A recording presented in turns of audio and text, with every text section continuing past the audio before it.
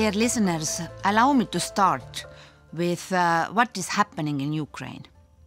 Months ago, no one could have imagined a brutal, unprovoked, full-scale war at the heart of Europe. Right now, the people of Ukraine are fighting heroically for their lives, their country, and their freedom. We stand firmly with the Ukrainian people, and perpetrators of war crimes must be held accountable.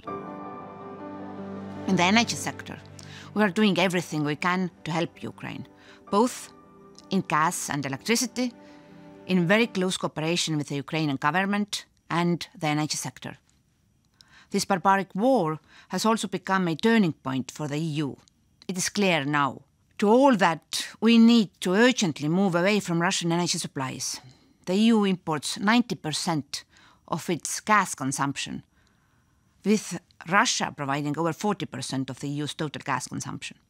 Russia also accounts for 27% of oil imports and 46% of coal imports.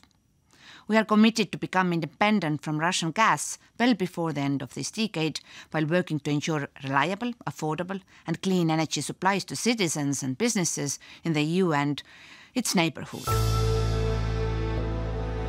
We have been working hard to diversify our energy supplies and will continue to do so, and also secure sufficient gas stocks ahead of next winter.